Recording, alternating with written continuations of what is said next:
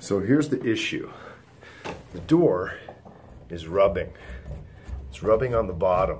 I can hear it, I can feel it, and now the tenants have to yank this door open. So, do you just pull the door off and shave it? No. Okay, so the first thing I'm gonna do is lift this thing.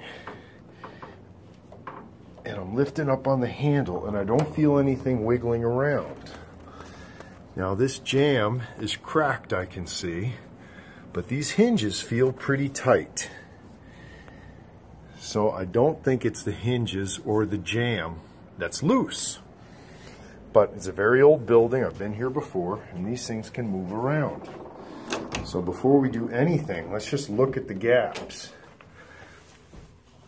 So the gap down here is non-existent, it's rubbing. But we do have an adequate gap over there, and we've got like a 1/4 inch gap right here.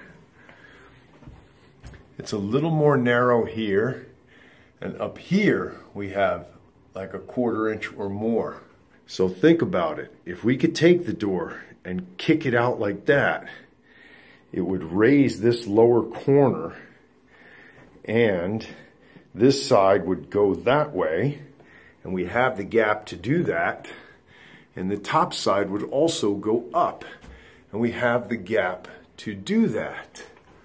So I would loosen the screws on the middle hinge and the bottom hinge, and then put a shim behind that hinge, and that will kick the door over and raise this up, and we'll see if that solves it.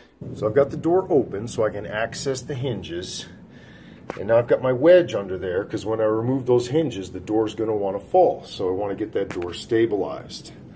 Now I can loosen these hinges, and when you have 3 hinges like this and you have to move one, loosen up this one. And I'll try like 2 shims under here and 4 shims under there, and that should move the door enough. We'll see what happens. Look at that. It's not hitting anymore. And I just want to double check and make sure it's enough, and that appears to be enough. So I'll put in the rest of the screws and check it again. And there we go, no more obstruction. Now you see how this gap has gotten more narrow? This gap's got a little wider, and now this gap is all even.